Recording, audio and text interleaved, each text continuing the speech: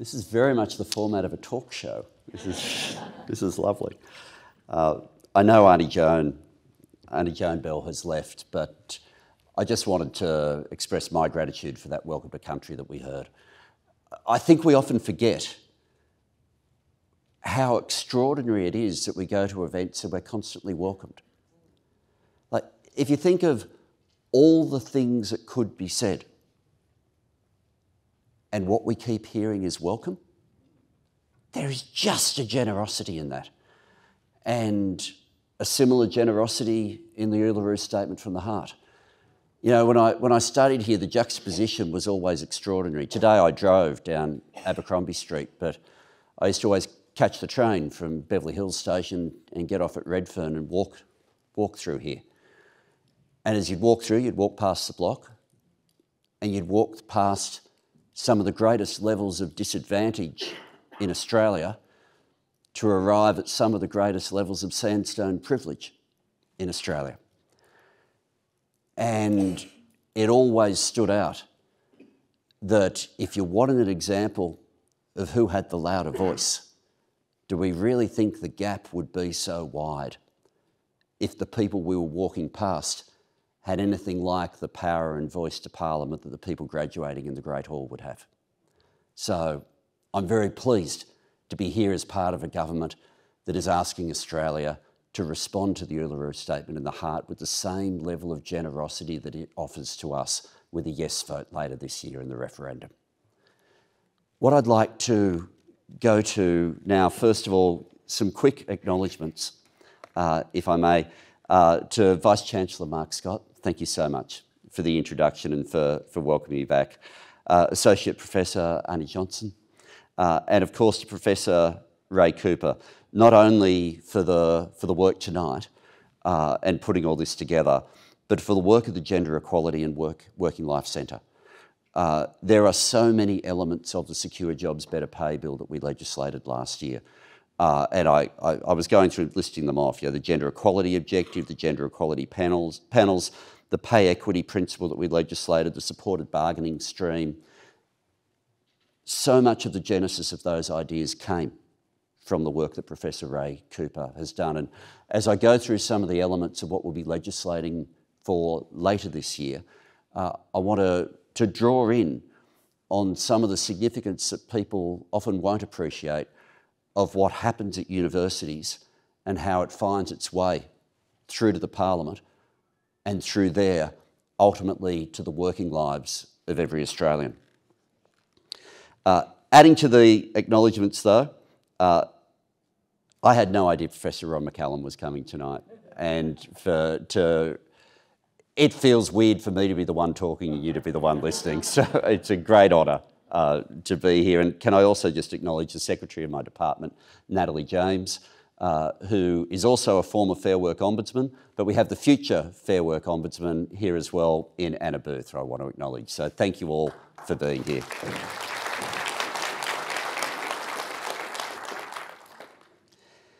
In 1993, my dear friend Bob Hawke delivered the first Laffer lecture. In 1993, I was also a student, not studying industrial relations on this campus, but the old law school campus by then at Phillip Street. I was still coming to this campus, but mainly for debating and for Manning Bar at that point. But Bob in that speech said, "We are now witnessing one of the most dramatic periods of change in Australia's IR system."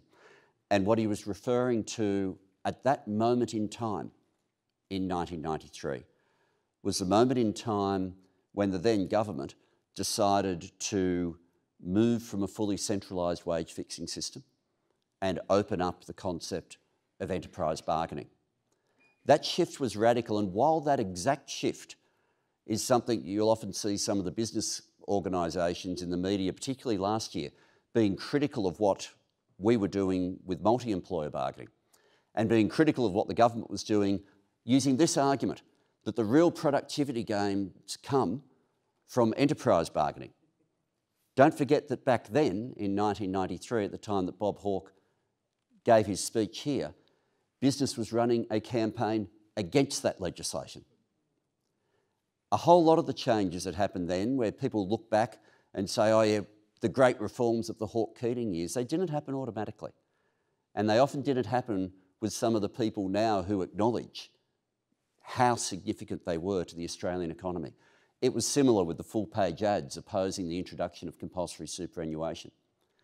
So in all the arguments, one thing that I've been reluctant to do is simply find a compromise based on where stakeholders want you to land. You need to be constantly looking at what difference will it make for working people's lives. What difference will it make right back to first principles? You want to make sure that jobs are being offered, but you want to make sure that those jobs are meaningful and provide people with the security, the remuneration and the safety that is so significant and essential to working life in Australia. The CEO of the Chamber of Manufacturers from The Age at that exact time in 1993, just to give you an example. And I like this example because it was reported by a journalist at The Age by the name of Innes Willocks. And it was this. The legislation would be, and I quote, a body blow to investment and job prospects and would significantly increase the power of unions at the expense of employers and employees. All the fear campaign now is acknowledged for the economic asset that it is. And so I'll say a little bit about the campaigns, but not much. I want to say a lot about the workplaces, and I want to say a lot about how our laws make those workplaces much more productive in terms of not simply what they provide for the employer, but in how they enrich the lives of the employee as well. And the first principles here are actually contestable. It's contestable right from the beginning. This is one of those areas of policy in the Parliament, and some of this is probably because the political divide in Australia started with workplace issues because of union affiliation to the Labor Party. But the political divide in terms of what's the destination we're trying to achieve is different. It is different. This government has an objective to get wages moving. It's something we actively want to do. We replaced a government that wanted to keep wages suppressed, that had low wage growth as a deliberate design feature of their economic management. And each policy was successful. There have only been 9 quarters in the history of the wage price index in Australia, only 9 quarters where the figure has been so low as to have a 1 in front of it. All of those quotas under coalition governments. And with the changed policies we've had, we have started to see a real uptick in what's happening with wages. If you change how you argue before the annual wage review, if you change how you argue before the aged care review, if you change the power in bargaining, and you create the legal changes just to get bargaining happening again, if you have policies about gender equality, if you have policies about childcare, if you have policies about paid parental leave, you will get increased participation from women. It is no accident that the gender pay gap has now gone to a record low of 13%. It's no accident that as inflation is coming down, wages are going up, to the point where at the last quarter, for the first time, if you look at the quarterly figures, the media went straight to the annualised figures. But the annualised figures are the addition of the previous 4 quarters. If you just look at the last quarterly figures that came in, for the first time the lines met. Wages, 0.8.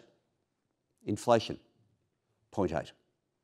Now that doesn't mean all of a sudden people have stopped hurting, but it does mean the strategy to get inflation down and to get wages up, because until those lines cross, you don't have real wage growth.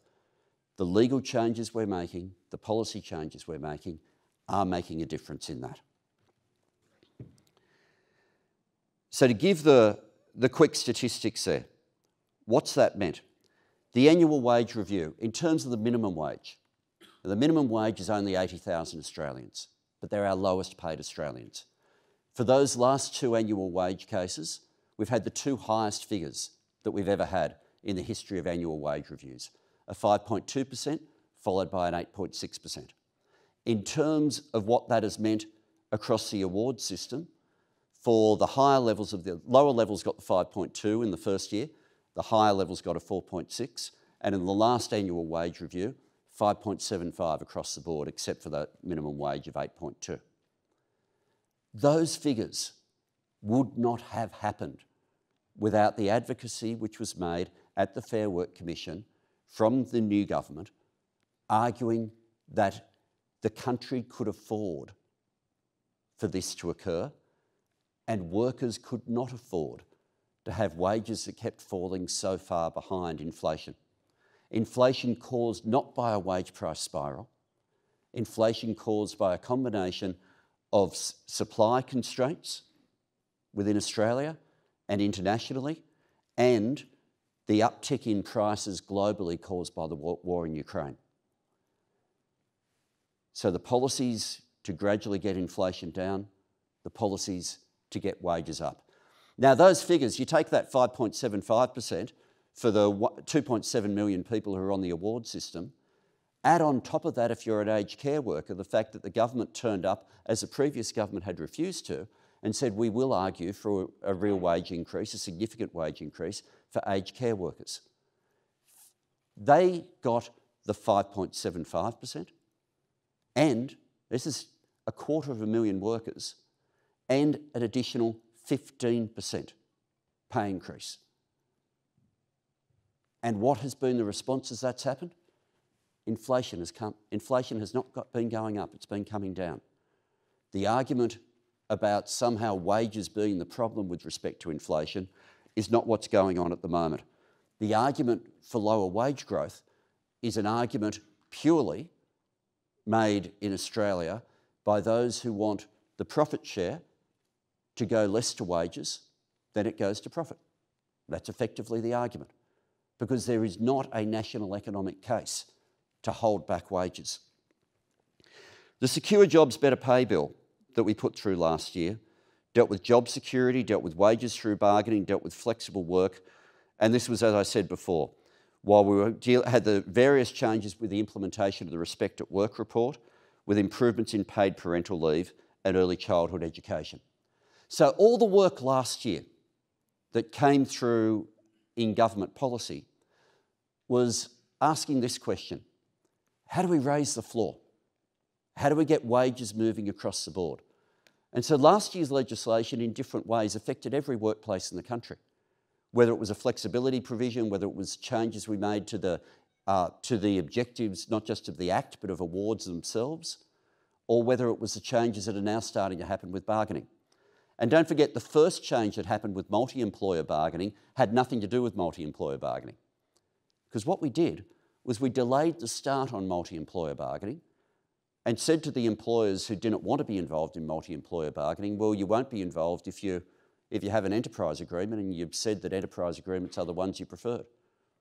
What was the response? A whole series of businesses that had left the bargaining table came back. Some to avoid multi-employer bargaining, others because unions had used the provision that was in the new Act, where if you had any agreement that had expired over the last 5 years, then you could simply write and say, we want to start negotiating again. Because one of the techniques that had been available under our system was to get flatlining wages just by doing nothing. The expiry of an agreement would freeze wages, with the only possible uptick being if the award itself caught up and started to overtake.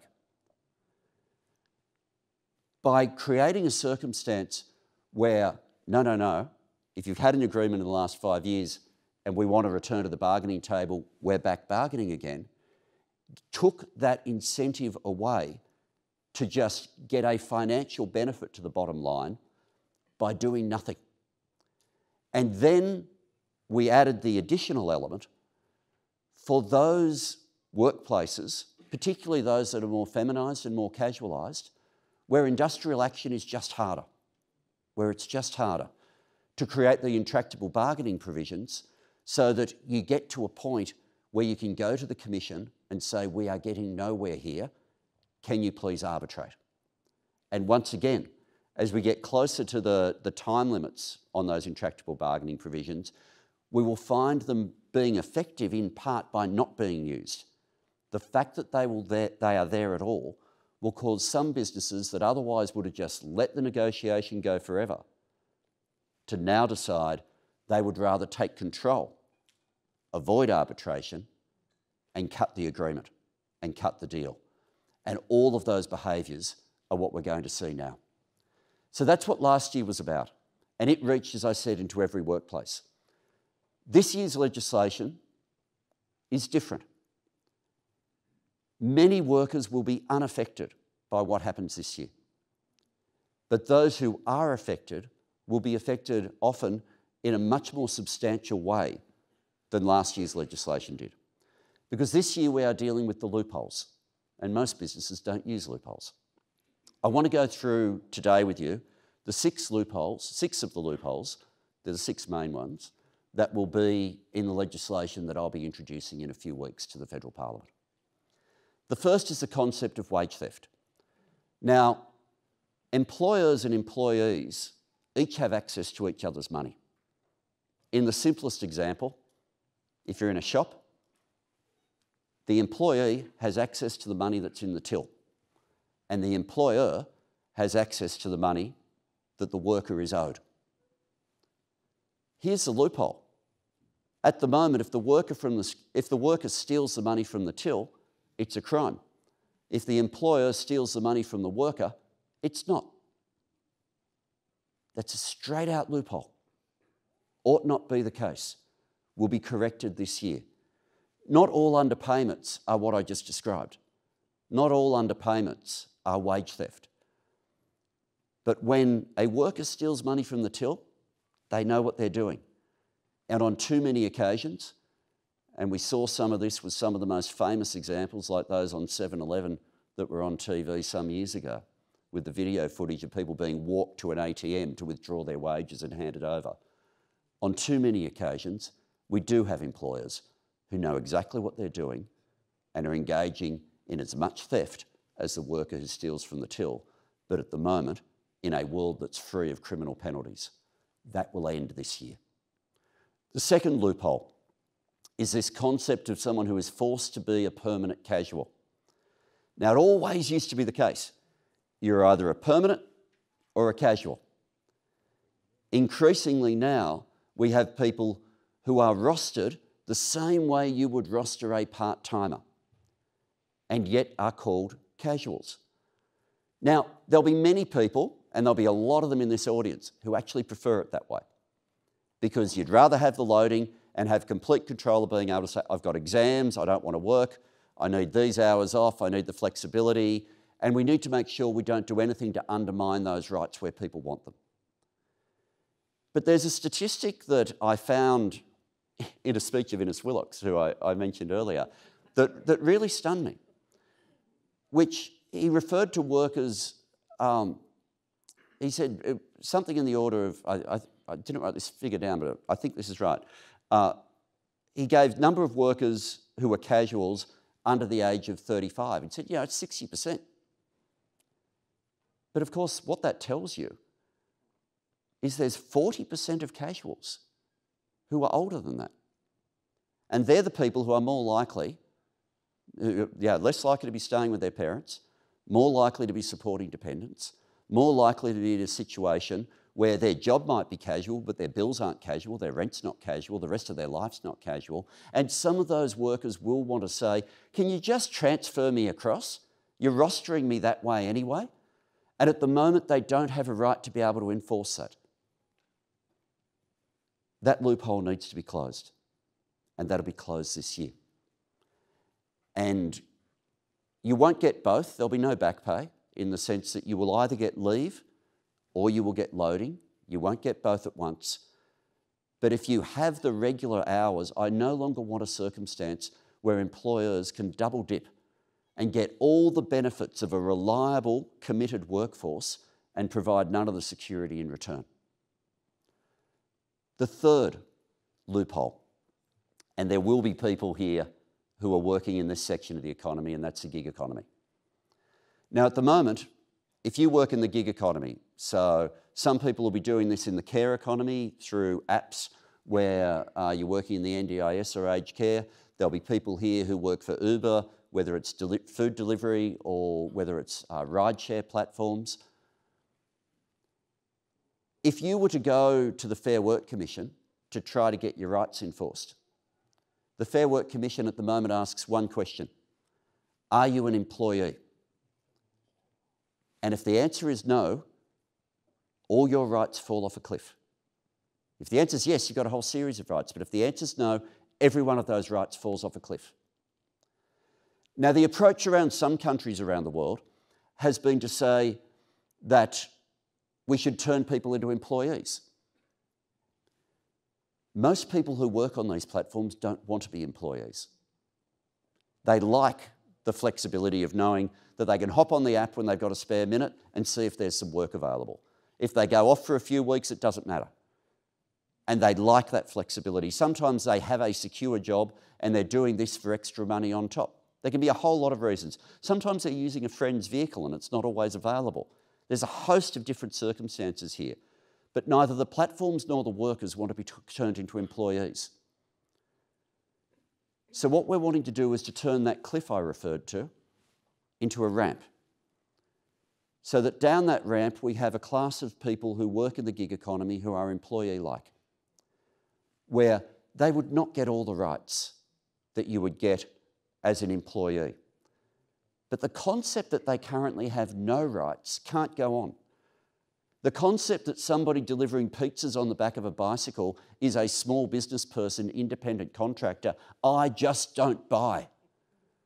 I know what a small business is. I grew up in a small business family. I've run my own business. That's not a small business. That's the exact sort of person who historically in Australia had always had the protection of minimum standards.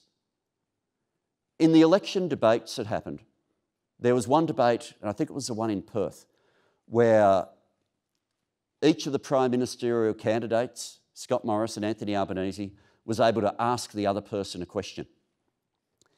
And the question that Anthony asked Scott was, should every worker in Australia be paid at least a minimum wage? And the then Prime Minister of Australia couldn't answer it and started talking about small businesses. I'll tell you, in my time in this portfolio, there is one thing I am absolutely determined to make sure of. I never want this to be a country where you have to rely on tips to survive. I don't want that for us. And if we have a low-skilled, low-entry section of the workforce for which there is nothing but a cliff and no minimum standards at all, then that's exactly where we land. That loophole needs to be closed. There's a further loophole in the entirety of the road transport industry that hits safety on the roads as well.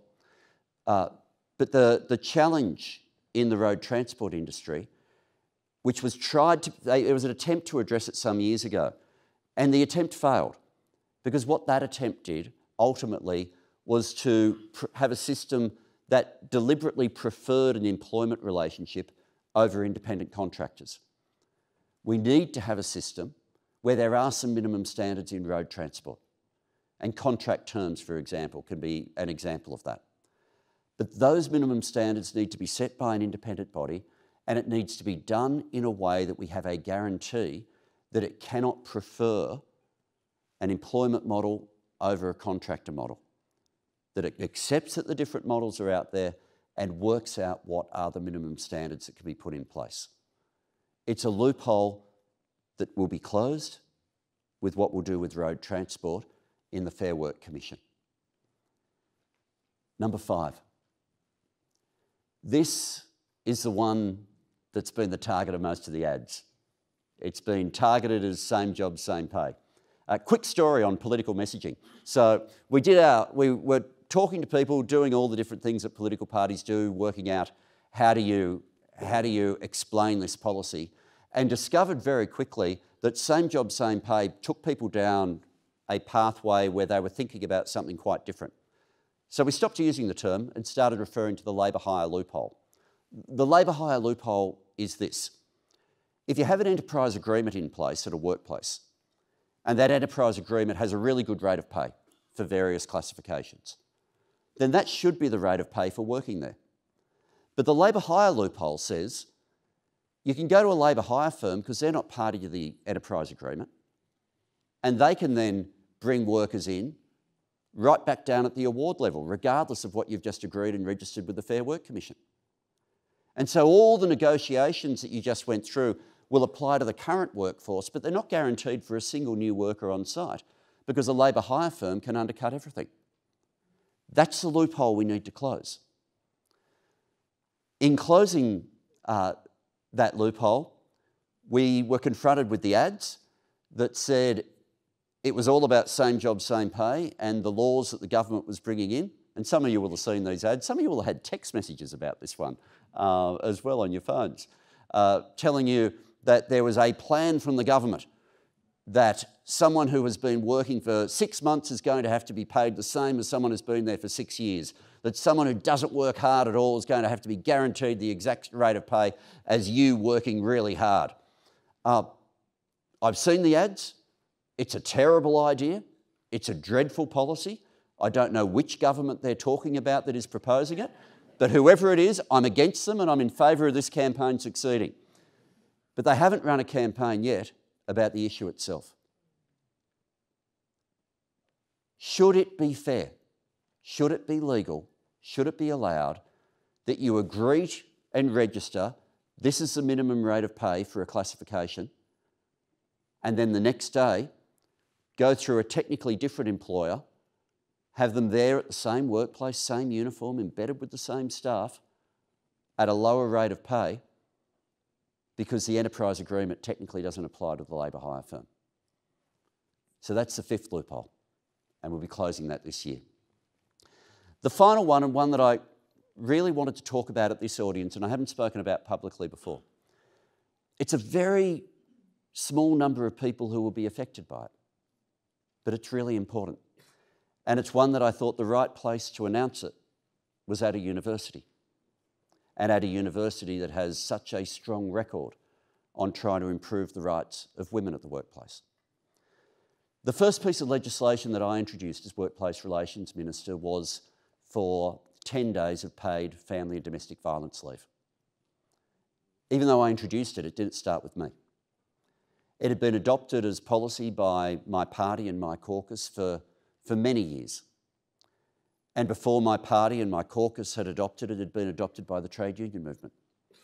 And before it had been adopted by the trade union movement, at the clearinghouse at UNSW, the Domestic and Family Violence Clearinghouse in 2009, the academics there, having spoken to frontline workers, thought about the possibility of this form of leave and went to Unions New South Wales about starting to organise around it.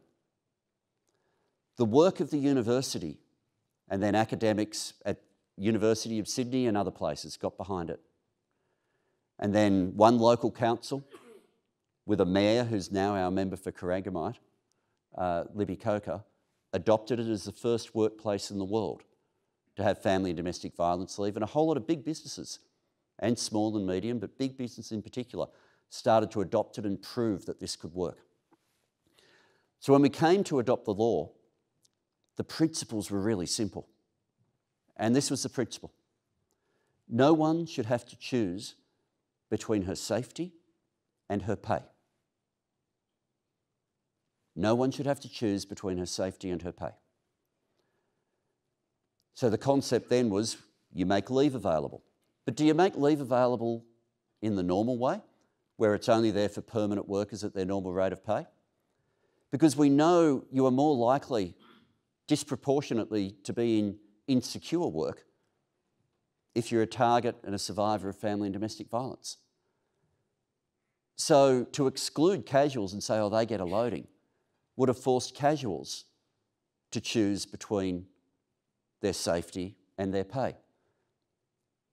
So we applied it to casuals as well. To not include loadings that would have applied to the shift, as you normally don't apply them in leave entitlements, would have forced shift workers to choose between their safety and their pay. And think about the hours of the day where those loadings are most likely to apply, and the hours of the day where family and domestic violence is often at its most chronic. And we needed to treat this leave differently to any other. But one loophole remains that still needs to be closed, one that we missed last year that's been pointed out to us since. And it'll be dealt with as the final loophole to be closed in the legislation that I introduce in a few weeks. We have a series of general protections in the Act, but we don't have family and domestic violence being a target of it, a survivor of it, as a listed protected category in the general protections in the Fair Work Act. The challenge of this, does that stop you from taking leave? No. And you can't be punished for taking a leave entitlement. But take this scenario, which shouldn't be possible and we missed it, but it'll be fixed in this bill. A worker's experiencing family and domestic violence, a part-timer. The worker confides in the employer or in whoever's in charge of doing the rostering. You're getting up to the busy Christmas period, and the person doing the rostering thinks, there's a real chance that worker's going to be unreliable, and so cuts their shifts in half. Cuts their shifts in half. The reason is because they know that the person's experiencing family and domestic violence. At the moment, legal. You couldn't sack the person, that'd be an unfair dismissal. You couldn't deny them leave because we put the leave entitlement in place. But there's not coverage yet in the general protections in the Act. That loophole will be closed this year. And that loophole, I should again pay tribute, that entire area of public policy is possible because of the work that our universities do. Bob Hawke, when he gave that speech 30 years ago, this speech 30 years ago, in that moment where enterprise bargaining was just getting started, he referenced an ANU academic by the name of Steve Durek. And in that, Steve Durek's work had referred to the two forms of setting wages. Do you have a decentralised system of bargaining, or do you have a centralised system? And argued in terms of productivity, it was in fact a U-shape as to the productivity outcome. That if you went fully centralised, go full North Korea, you can get a system going where you've got good productivity, or if you go fully decentralised, you can get good productivity. But if you're anything in the middle, productivity starts to fall away. We've proven that wrong in Australia. And what the new government, what the Albanese Labor government is trying to do now, is to work out what are all the pieces in between. Not just the simply, we all understand the centralised model. You've got your model of bargaining, but who misses out in between? Women were missing out in feminised workplaces. Last year's legislation was to open in bargaining up for them. The entire gig economy is currently missing out through being minimum standards free. We're dealing with that this year. Each of the people affected by the loopholes we will deal with this year to make sure that instead of saying if you're a mixture between the two, productivity falls away, start with the principle that a secure, happy, dedicated workforce is always going to be a more productive one. Always going to be more productive. And to look at the different circumstances in each of those workforces and workplaces and target rules and standards that will work.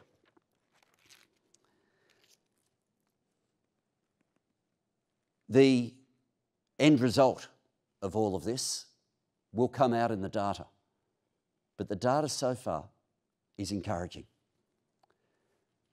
Enterprise bargaining is back. Multi-employer bargaining is about to start. The gender pay gap is at a record low. Wages are going up as inflation is coming down and the lines have now met. And importantly, and industrial action, let's not forget all the predictions last year of widespread coast-to-coast strikes if we put that legislation through. The last quarter of the previous government, the last quarter, 128,000 days lost to industrial action. The last quarter just finished, it was not 128,000 days. It was 7,700. When you give people laws to work with, they'll work with them. If you push people into their corners, they'll behave like they're in their corners. People are rational. But the silent statistic that we'll never get the data on, not in the real sense that we could categorise, will be all the individuals, not exclusively but overwhelmingly women, whose lives are changed because they didn't have to choose between their safety and their pay. And if we can deliver that at the same time as delivering more secure jobs, better pay and safer workplaces, then as a government we'll be doing our job. It's a pleasure to be with you tonight.